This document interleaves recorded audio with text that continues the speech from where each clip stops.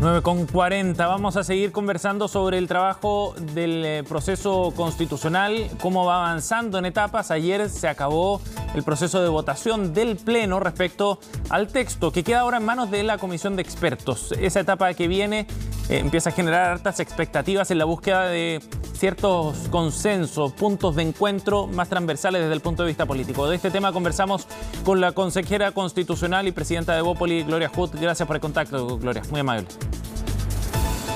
Buenos días, Sebastián. Muchas gracias a ustedes. Gloria, ¿cómo evalúa usted el texto que finalmente ha quedado tras este proceso de votación del Pleno? Hasta ahora creo que es un texto que tiene muchísimas innovaciones, tiene grandes aportes en temas que son fundamentales para la estabilidad del país, para la gobernabilidad. Todos los ajustes, por ejemplo, al sistema político son un cambio sustantivo que va a permitir una tarea parlamentaria con mayor posibilidad de seguimiento por parte de la población, mayor cumplimiento y también mayor probabilidad de que un gobierno que llega pueda ejercer e implementar su programa con una contraparte de buen tamaño y representativa.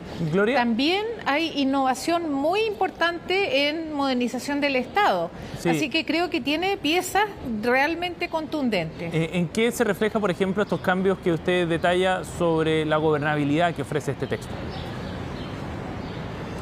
Por ejemplo, en el umbral de 5%, que obliga a que los partidos políticos tengan un tamaño mínimo con una representación ciudadana significativa y que eso ayude a que el gobierno pueda negociar con entidades que tienen un respaldo ciudadano importante y una cantidad menor de partidos. Con más de 20 partidos actualmente, es muy difícil para un gobierno hacer una negociación. Sí. Y a veces partidos que tienen una representatividad muy bajita. Entonces, eso creo que es un cambio muy importante, además de toda la tarea parlamentaria, la exigencia a los parlamentarios, el rol de los partidos. Creo que ahí hay avances muy importantes. Bien. Gloria, recién conversábamos con Karen Araya del Partido Comunista, consejera, quien decía que este había sido un texto que finalmente había desfigurado lo que propuso como anteproyecto la Comisión de Expertos. ¿Qué le parece a usted esa visión, que es bien drástica la que tiene Karen Araya y contrasta con su optimismo, por supuesto? Bueno, yo entiendo la postura de Karen porque ella representa al Partido Comunista y las expectativas del Partido Comunista respecto a la Constitución son bastante claras y en muchos casos hasta diferentes de la Comisión Experta. Así que con mucha dificultad podríamos esperar que ella representara los cambios que se han hecho con agrado, porque para ella el objetivo era algo más parecido a lo que se propuso en el proceso constituyente del año pasado. Ajá. Así que por eso yo no esperaría una postura distinta. Creo sí que el hecho de que el oficialismo haya votado en forma transversal más de la mitad de las enmiendas muestra que esta propuesta sí refleja una visión transversal. Y naturalmente hay cosas que son identitarias, que son muy simbólicas para los distintos sectores políticos, en las que estamos justamente tratando de buscar un punto de encuentro, pero que es difícil pedirle a alguien, por ejemplo, del Partido Comunista, que la sacrifique, porque su visión es bien clara y la van a defender siempre. Gloria, ahora hay un punto que planteaba Karen que tiene que ver con el Estado social de Derecho y dice que en la forma en la que queda el texto no se logra cumplir, que es solamente una declaración la que se establece en torno al Estado social de Derecho, en términos de garantizar efectivamente aquellos derechos a la salud, a la vivienda, entre otros, mencionaba Karen. Ese comentario yo lo he escuchado también en otros partidos. Alejandro Keller, por ejemplo, del Partido Socialista, lo planteó también en una conversación con nosotros el lunes pasado. ¿Cómo analiza usted ese punto, en particular sobre este tema? Y se lo pregunto porque era uno de los anhelos más importantes del oficialismo, el de consagrar el Estado social y democrático de derecho. Yo no lo comparto porque creo que nunca en la Constitución en Chile se habían establecido tantas obligaciones del Estado para garantizar derechos a los ciudadanos, derechos sociales. Yo entiendo que ellos han planteado, por ejemplo, que la Declaración de Estado Social y Democrático de Derechos tenga un lugar preferente, y me parece que eso es algo que uno puede discutir, pero en las definiciones de cada uno de los derechos hay avances contundentes, por ejemplo, un plan de salud universal garantizado por el Estado, o la educación desde el nivel preescolar, también como compromiso del Estado.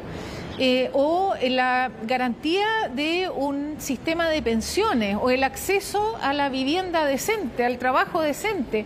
Yo creo que esas cosas nunca las habíamos visto en la Constitución, y no solo quedan como declaración de intenciones, en muchos casos quedan como una garantía, como un deber del Estado de asegurar que eso esté disponible.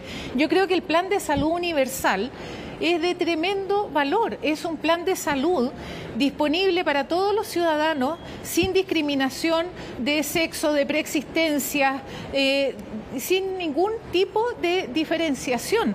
Eso es algo que no existe ahora y tampoco habíamos visto nunca como compromiso en la Constitución. Así que yo entiendo que las expectativas pueden haber sido superiores, pero se está avanzando de manera muy importante en garantizar derechos, no solo en declararlos. Gloria, ¿y qué expectativas tiene usted ahora del trabajo de la Comisión Experta con el objetivo de alcanzar un texto, así lo han declarado todos, más transversal, que tenga mayor respaldo político?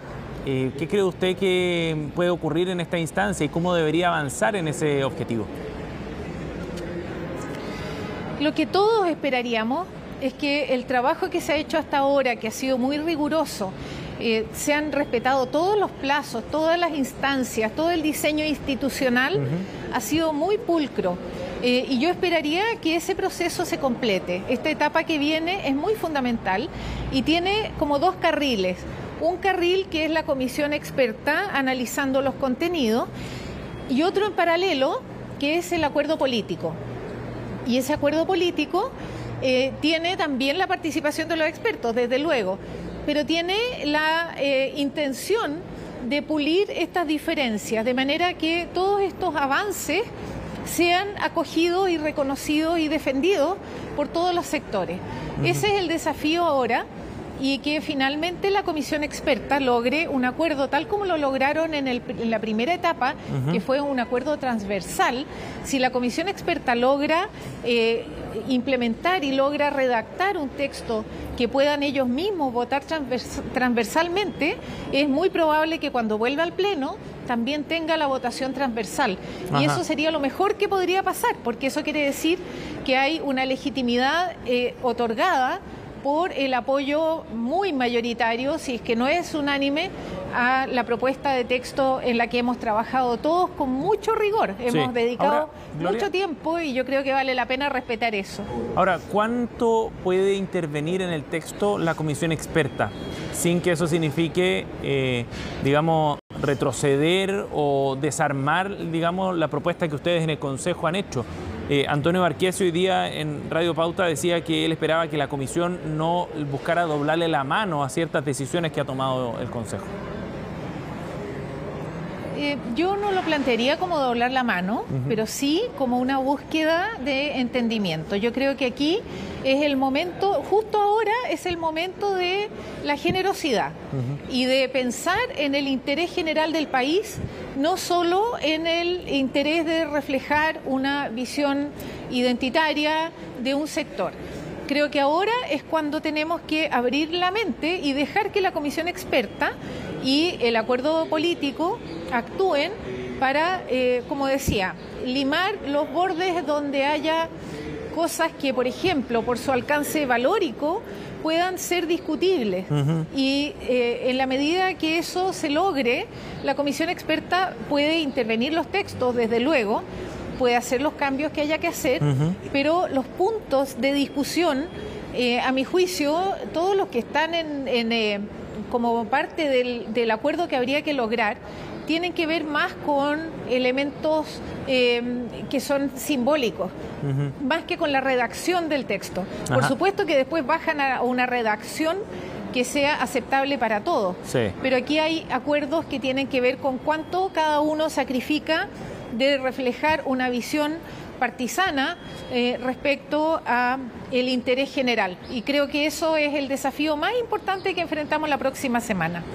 Y en ese sentido, Gloria, ¿usted cree que hay mayor responsabilidad en el Partido Republicano en términos de esa generosidad o necesidad que se requiere para alcanzar esos mayores consensos? En parte sí, pero no nos olvidemos que ellos tienen un solo experto y la comisión está formada por mitades, mitad del oficialismo, mitad de la oposición. Así es que yo creo que se da un escenario en que esa conversación y la posibilidad de llegar a acuerdos es mejor que lo que podía pasar en el Consejo, por ejemplo, en que había una mayoría muy reconocida de republicanos. Creo que esa composición también ayuda a buscar un eje central, digamos, que sea compartido por todos. Sin duda, republicanos tienen una responsabilidad porque ha presidido el Consejo, porque son mayoría, pero en el caso de la Comisión Experta tienen una presencia menor y sí muy fuerte. A pesar de que es un representante, tiene una convicción y tenemos que buscar la manera de ajustar las cosas para que la Constitución nos refleje a todos. Las constituciones, mira, son legítimas por dos razones. Una es la razón legal, es porque se construyen a través de un camino legal aceptado por todos. Y en eso no hay mayor discusión. Pero la segunda es el afecto ciudadano, es el hecho de que refleje la visión que todos tenemos del país, lo que refleja la Constitución es el país con que nos sentimos cómodos, es con donde nos sentimos acogidos, donde podemos desarrollar nuestros proyectos de vida. Eso es lo que tenemos que lograr. Y por eso es que la generosidad es tan importante aquí y mirar más allá del interés partidario. Ahora, Gloria, ¿usted cree que realmente que se puede alcanzar ese, no sé si acuerdo, pero sí consensos transversales y apoyos transversales a nivel político en todo el arco, pensando en lo que usted mencionaba antes, por ejemplo, respecto al Partido Comunista, a las expectativas que tiene cada uno de los partidos? Bueno, cuando hablo de generosidad, es generosidad de todas las partes. Y yo entiendo las posturas y sobre todo cuando uno mira las posturas que están más bien en las puntas, ¿no? El Partido Comunista por un lado, el Partido Republicano por otro, cada uno tiene visiones de la sociedad muy distintas. Y justamente ese es el desafío, es que todos tengamos la posibilidad de ceder en algo, tal como hicieron los comisionados de expertos con el borrador, en que se aprobó por unanimidad. Así que eso no es un escenario imposible, es perfectamente posible. Pero lo que hay que hacer ahora es un trabajo muy centrado en algunos puntos específicos. Así que yo creo que la tarea está clara, el encargo está claro, y ahora depende de la voluntad de las partes. Yo creo que eso es el desafío más grande. Bien, Gloria, muchísimas gracias por conversar con nosotros esta mañana.